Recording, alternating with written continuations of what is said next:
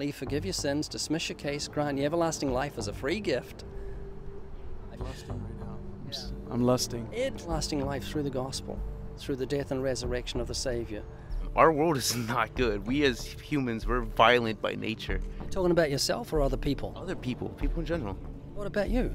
I wouldn't say I'm a violent person, but I don't think I've done enough good in my life to get an afterlife.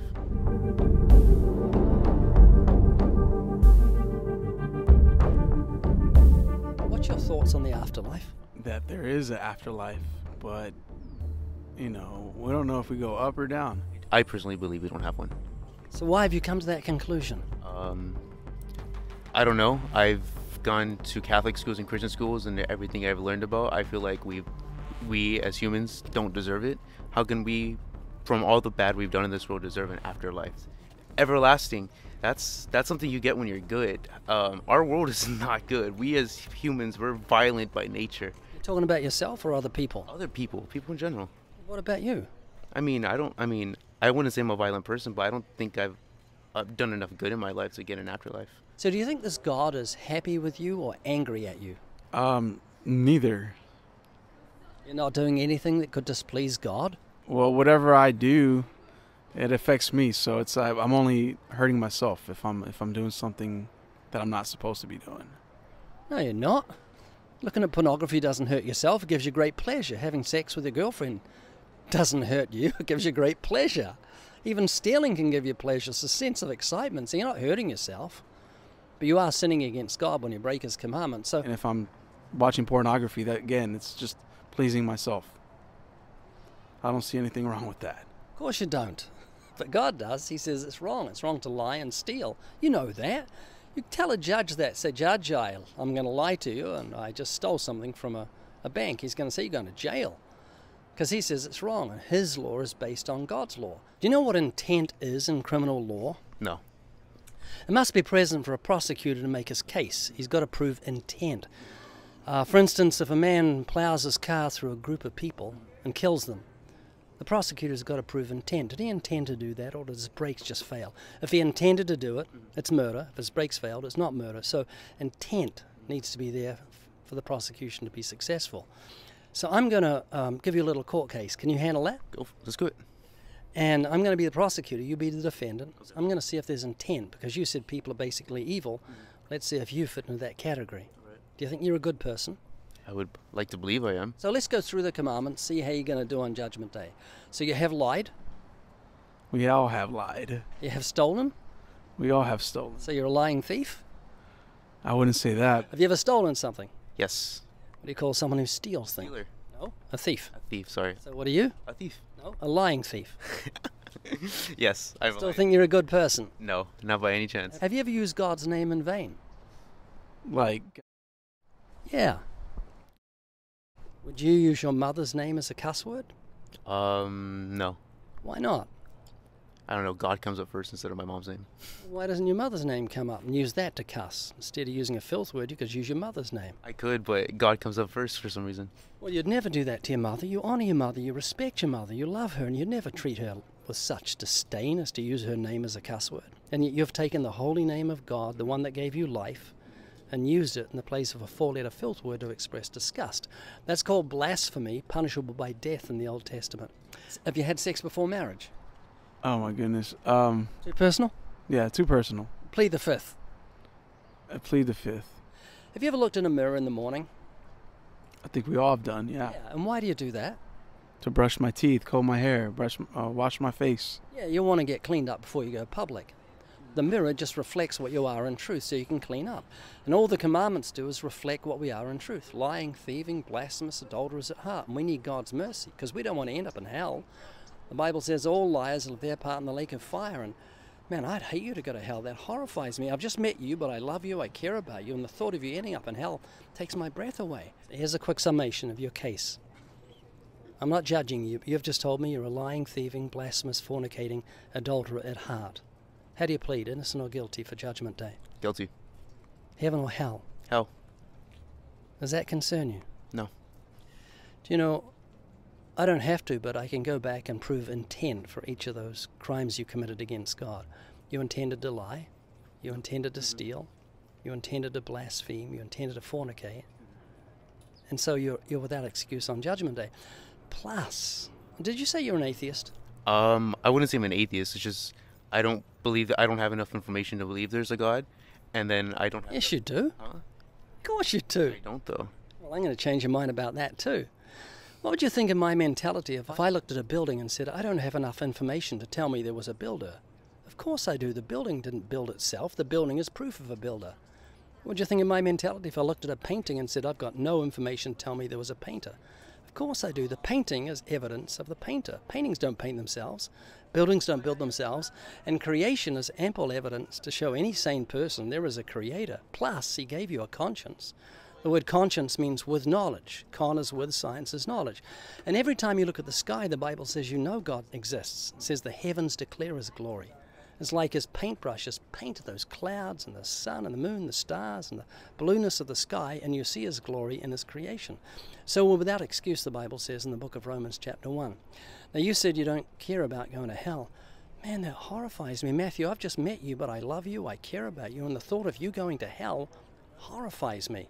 Now you went to a Christian school and a Catholic school. Do you remember the Bible verse, the wages of sin is death? No, I don't remember. Either you weren't listening or they didn't teach you much there. It's a very famous... They didn't teach me much over there. You got your ear in, whipped all the time. What did you do? I was a bad kid. You're a brat. Yes.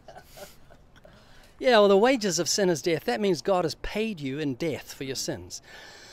Sin is so serious to God that he's given you the death sentence. That's why you're going to die, and after this, the judgment. And I've got a question for you. Would you sell one of your eyes for $1 million?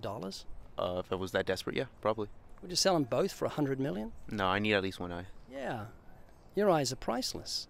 And yet, the real you, Matthew, looks out of those windows you call eyes. So if your eyes are without price, how much more is your life worth? And you're saying, I don't care if I lose it. Are you crazy? Life is so precious. Now tell me, Christian school, even though you're a brat, what did God do for guilty sinners so we wouldn't have to go to hell? Do you remember? I think there was the Easter bunny. He sent an Easter bunny for us to pet it, and then if we petted the bunny, then we were saved. Didn't he send Jesus, and Jesus died for our sins on the cross? Okay, now you know that, almost everybody does. You may not know this. The 10 Commandments are called the moral law.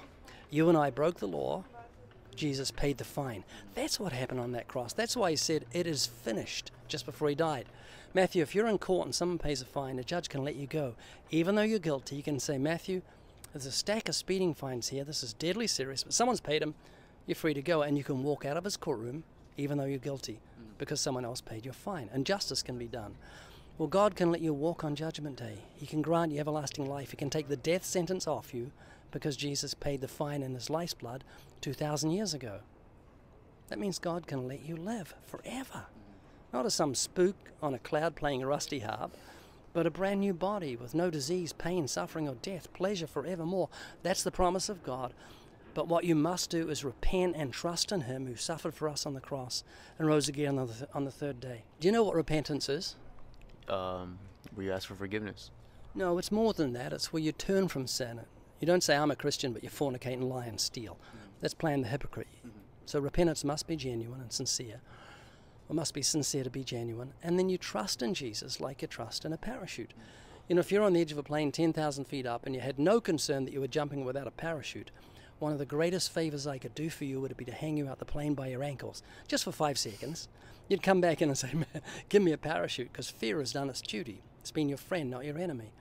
And what I've tried to do, because I love you, is hang you out eternity by your ankles, just for a few moments, to show you it's a fearful thing to fall into God's hands. When you've used his name as a cuss word, when you've violated your conscience, broken his law, and his wrath is stored up upon you, and it's going to be revealed on Judgment Day, and I want you to repent and trust in the Savior, because it's a terrifying thing to fall into God's hands. Do you understand what I'm trying to say? I do. You going to think about this? I will. I'm thinking about it right now. Seriously? Yeah. Are you going to get right with God? I don't know about that, but I'll think about it. Well, you know what's stopping you getting right with God? It's your love of fornication and pornography, probably, if you're a normal guy. You're probably right. Yeah, you're thinking to yourself, man, if I become a Christian, I can't look at porn. It gives me so much pleasure. You know, and fornication is just delirious excitement. What am I doing when I'm bored? You got to remember that God gave you the apparatus for sex. He gave women the apparatus for sex, but he gave it a little rule. He says, don't do it outside of marriage. It's like someone gives you a car and says, hey, don't drink and drive, stay on the right side of the road. If you go on the wrong side of the road, you're going to get disaster. We've got rules everywhere. If you play football and there's no rules, you're going to get chaos. The rules make a free game.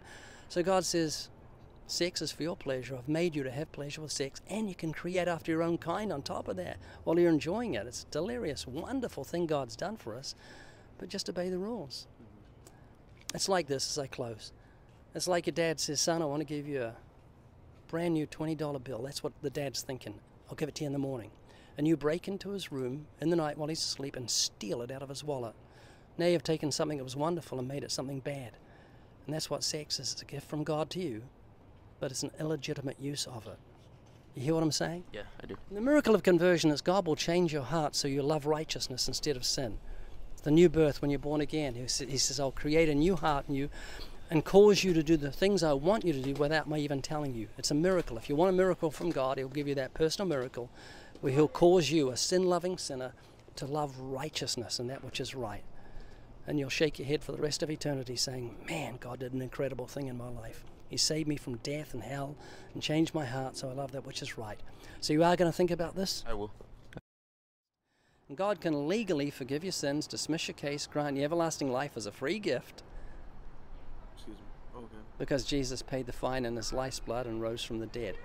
Now this isn't making sense to you, it's foolishness. The Bible says that the preaching of the cross is to those that are perishing foolishness. But God's offering everlasting life through the gospel, through the death and resurrection of the Savior. And anything to you is more important to you than everlasting life at the moment. And that grieves my heart. So God commands you to repent of your sins, trust in Christ, and He'll grant you forgiveness of sins and everlasting life. I'm lusting right now. Yeah. I'm lusting. Ed, it's been very gracious of you to listen to me. I know you haven't agreed with me, but you've had the kindness to listen, and I hope you'll think about it. Because if you're going to die tonight at midnight, you'll be hanging on to every word I'm saying. You've got a will to live. Something in you says, I don't want to die, so please listen to it. And I know you're mocking me and you think I'm an idiot, but I care about you and I want you to be saved. I hate you to go to hell. So will you at least think about this? I think about it every night. Seriously? Yeah, whatever you do within you, it's up to, it's with you. It's not with, say, a testament and 10 commandments and... Well, God wrote His law on your heart, so you're without excuse. God's given light to every man, and all I can do is plead with you. Please think about your eternal salvation. I'm just going to leave you with the words of Jesus. He said, what shall it profit a man if he gains the whole world and loses his own soul? So Ed, thanks for listening to me. I appreciate it as much as you did. Okay, this is a little PS from Ed. When the camera's off, you said that you don't believe everything I said, but a lot of what I said did seem to make sense. Is that what you said? Yes, it does have merit. It does, I think it's embedded in our, again, mind and heart. Well, that's my confidence, is that you've got a conscience, and the conscience will bear witness with what I'm saying. So please listen to your conscience, and I thank you for that little concession of just sharing what we talked about. Absolutely, Ray. Thank you for your time. This is the Evidence Bible, everything you'd ever want to know about evangelism. It's over 1,800 pages, filled to overflowing with apologetical arguments, everything you'd ever want to know about reaching the lost. It's available at livingwaters.com, amazon.com, or at your Christian bookstore.